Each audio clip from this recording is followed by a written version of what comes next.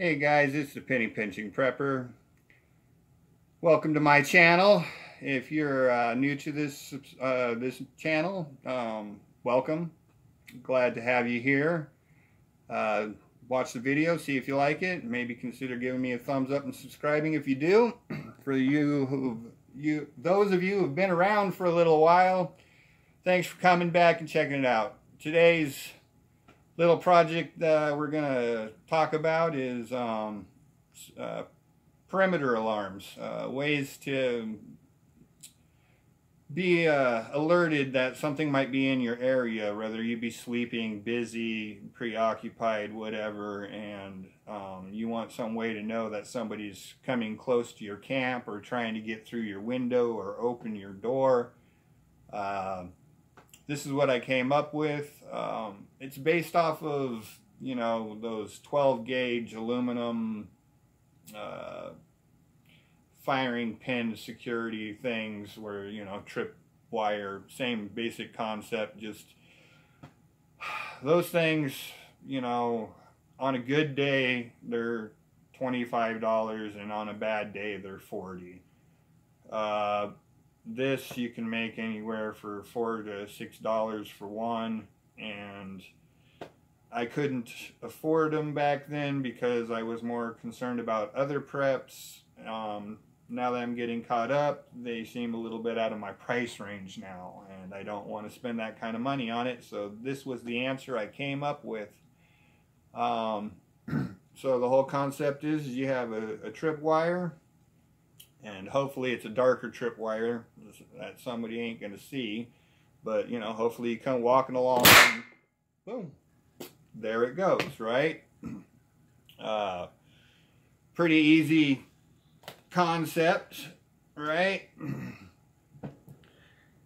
And the way this guy is put together, take this apart, or not apart, but undo it so it's not screwed down.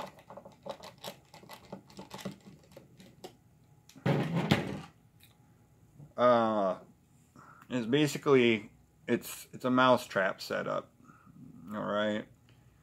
And I know it looks kind of funky with the long legs, but that's so you use a straight-walled cartridge without a projectile in it, where you've taken the projectile out and the powder. Now you can find blanks. It still needs to be a rimmed, straight-walled cartridge, exposed rim. That's where the rim actually is bigger than the cartridge is.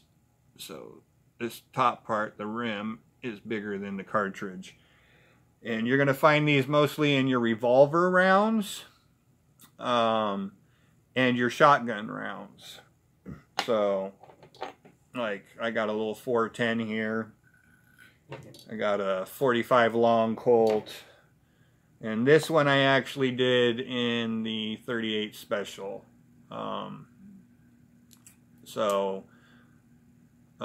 These have... So, this has a large pistol primer, and this has a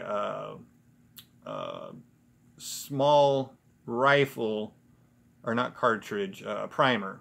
So a large pistol primer in this one, it has a small rifle primer in this one, and it has a small pistol primer in this one. But I went with these, so if I ever run out of 38s, I can always make the hole bigger and move up to something like the 45 or the 410, or maybe even up to a 20 gauge eventually. But you need space underneath for that bullet to hang so that it's not messing with the way you set it up. So that's why these legs are so long. It would be cool to just have it flat and just have it sit or whatever, but unfortunately that's not what I came up with. So these legs are held on by little sticks that I've drilled. See, I've drilled holes through it, so these little sticks. And now I'm not carrying these sticks. I'm making these out in the wilderness or whatever, because there's no point in carrying these around when usually, unless you're in the desert, you can find a stick somewhere that's going to fit in those holes that you can cram in there, right? Legs can come off. Alright, now if you look here, I've drilled a hole through there, and that's so you can run a string, and I got them on both sides. You can run a string through them when the legs are attached. You can also not have the sticks in the top holes and run string through it to tie it down onto something. I was actually using these little eye hooks here, eye hole screws, excuse me, here, to just screw it down, or you can nail it down or whatever. I mean, there's just, it's wood. Sky's the limit, guys. I mean, you can figure out 100 different ways to drill a hole or attach the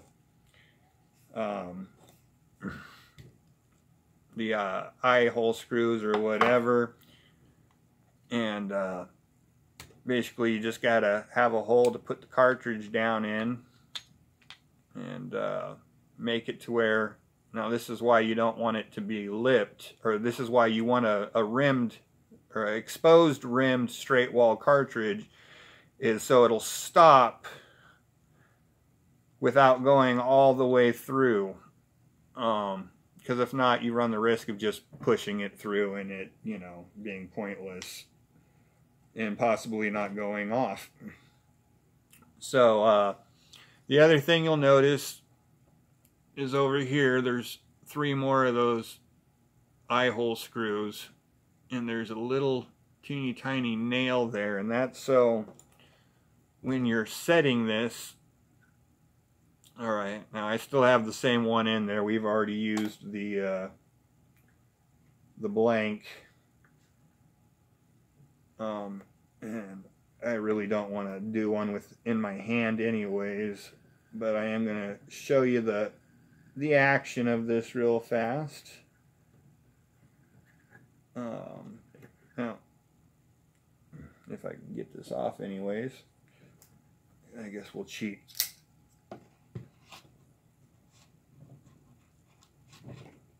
Maybe. Alright, hold on. Stop screwing around.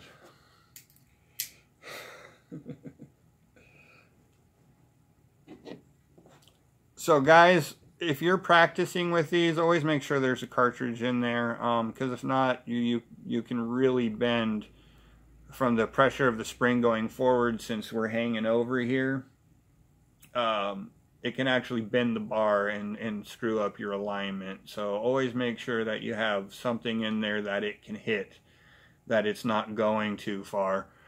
But the way it works is you just pull it back, alright, and you can see it goes right between those 2 really close ones, and that's so there's not a whole lot of pressure on the pin. The further those are apart, the more pressure there will be on the bend or on the pin, and the more chances there are of it screwing things up by bending. So now this is the arm off of the mouse trap, alright?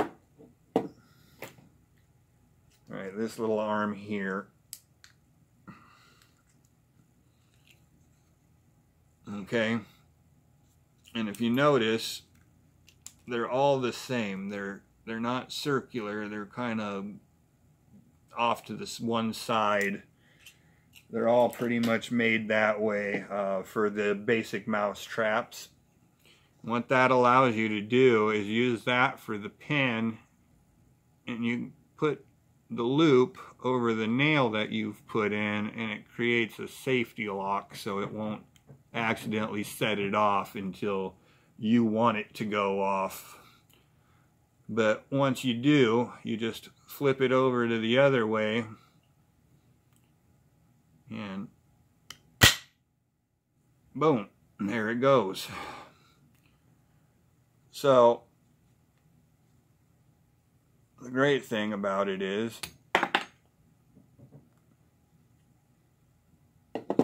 you can always find a way to engineer it in your own manner. Like I'm gonna show you come Friday, like I always do. Well, not always, I did have that one problem, which by the way, thumb's doing better, guys. But you really can customize this any which way you want. You can put these eye holes anywhere you want. You can drill holes through it anywhere you want to attach it, push it in different manners. You know, sky's the limit. Your imagination. So then when you're storing it, you can put the legs like that. Take a couple of Ranger bands.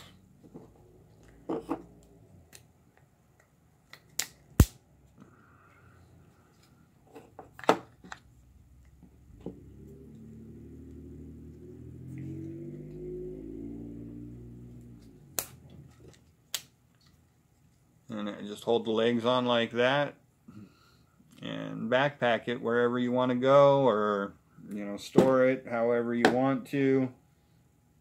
Whole 9 yards. Guys, it's pretty simple. The most tricky part is getting the firing pin to line up right. I will admit, the first time I did this, it didn't work. I had to go back and redo it because I had put in the fire pin at too much of an angle, so it was coming in and striking out at an angle instead of straight down. Part of the reason was, if you notice here, there's actually a thickness of 2 mouse traps, and it's because I only used the one mouse trap initially, and it sat too low. So I had to raise it up higher, and that's why I added the second height of the second mouse trap to make it work. So I guess let's get into what it kind of takes to have this, or make this. Of course, you're going to need your straight-walled exposed rim cartridge of some sort. You're going to need at least 3 of those eye screw holes, or eye hole screws, whatever they're called. You know, I'm going to mess that one up till the end of days, I tell you. At least 3 of them. Preferably these really nice, thick silver ones that come in their own little packaging. You can use these ones. They're a little thinner, a little smaller screw head. Usually get them at the Dollar Tree. Well, not always the Dollar Tree, but any wall hanging, you know, wall picture hanging kit, you know, usually comes in a little box like this. Those will work, but I do like the bigger, heavier duty ones myself. You're going to need 2 mouse traps. Now these are the 2 you can go with. And you'll see they're the same brand, but they're 2 different styles. I'm going to recommend these guys. And the reason being is this little arm right here. You'll see how it's nice and lined up pretty straight with it, and then it comes and bends over real far. On these, now I'm telling you, they're all the same. Alright? On this one, you'll notice that the arm's not so straight. It's got more of this funky kink, and it's just kind of slightly bent over. It's not really super secure. This is a weaker setup. These will not last, in my eyes, or work as good as these ones, just because the straightness of it and the fact that it actually latches onto the arm. Now guys, I know you're probably thinking, well, I can just run with his idea and go, and that's fine. If you really want to, go for it. But it took me a while to figure this out. It's not just as simple as having a mouse trap and the rest of the stuff. Everything's placed in a specific place for a specific reason, which I will explain more in the next video, the actual making of it. So once again, the high heat JB Weld putty. And the reason I go with the high heat, for those of you who don't watch this channel, is because it takes between 15 and 30 minutes for this stuff to dry to the point where you can no longer bend it and ply it and shape it and mold it. And so this gives you a lot more time versus like the regular stuff. It dries up in about a minute. It's a big difference. So this stuff allows you to continuously be able to work with it, getting it to the shape that you really need it before it's dried up and you can't do nothing. So you'll need some of these little sheet metal screws. All right, and these are size 6, 1/2 inch long. Okay, so get these ones, size 6, 1/2 inch long. If not, you'll have to redesign everything because of the length of the firing pin. And yeah, that's your firing pin. Other things you will need for a supply, of course, is going to be some Ranger brands. Comes out of your bicycle tube.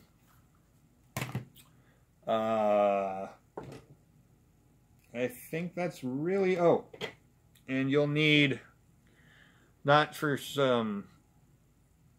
for securing it to something, but you actually need 2 wood screws, at least 1.5 inches long, to work with your building materials. So 2 mouse traps, JB Weld putty, high heat, couple of screws, your 6 by 1/2 inch, and some sort of a wood plank you can use. Guys, don't go any bigger than 1/2 inch. Actually, don't go any smaller than 1/2 inch. I think 1/2 inch is perfect. I think you could push it up to 3/4 inch. But the weight that you're adding, I just think you're adding way too much weight. I think the sweet spot is 1/2 inch, and it needs to be bigger than the mouse trap by 1.5 inches, so that you can get, well, I guess that might be closer to, hold on, let's see, before I go and make big old assumptions. Okay, so it needs to be 1 inch larger than the mouse trap, at least. All right, so your mouse traps run you 1 3/4 inches, and this here board is 2 3/4 inch quarters. You can get sheet board and cut your own sizes out, or plyboard, excuse me, not sheet board, plyboard. You know, cut out your own shapes, pieces, all of that. I just found this was easy. You can find this kind of stuff in the trimming section, and when I say trimming, I mean like wall trim, the stuff that runs along the bottom of the wall, or the bumper that runs across the middle of the wall, or the trim, you know, your moldings, your molding trims. Good place to look for this type of stuff. That's in that 1/2 inch. I believe this is actually the stuff that goes through the middle of the wall, the bumper board, commonly used in dining room, so that you, when you scoot your chair back, you bounce into this instead of the wall. But you need at least, gosh, I want to say a foot and a quarter, or a foot and an inch is what I want to say. So this is 6.5 inches. Now, guys, this is barely big enough to squeeze everything on here just right at 6.5 inches. So let's say at least 14 inches of board, because you got to make your legs too. So you're basically doubling the size of the board. So 14 inches at least. Now, if you're going to use a 12 gauge, you might want to go up to 15 inches of board length, just to make room for that big old 12 gauge rim. So those are the materials you need. And then for tools,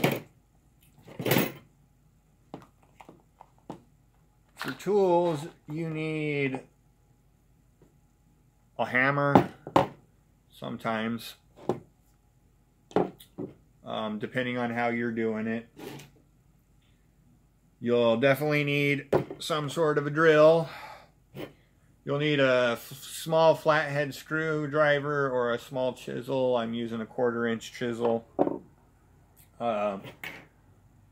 Some sort of a saw. You'll need some drill bits. Alright. You'll need some sort of a wood glue, preferably an outdoor wood glue. And either a Dremel with a cutting wheel or a hacksaw or something like that, because the screws will end up coming through the bottom here a little bit too long, and you're going to want to be able to cut them off, as you see, as I did there. Okay, and last but not least, you're going to need a handheld screwdriver, because you do not want to be using your electric screwdriver. We'll be using this as a drill, not a screwdriver, to screw these down through this wood, because you go too fast, too hard, and it cracks. So we want to pre-drill and hand tighten these in so that things don't crack and go wrong.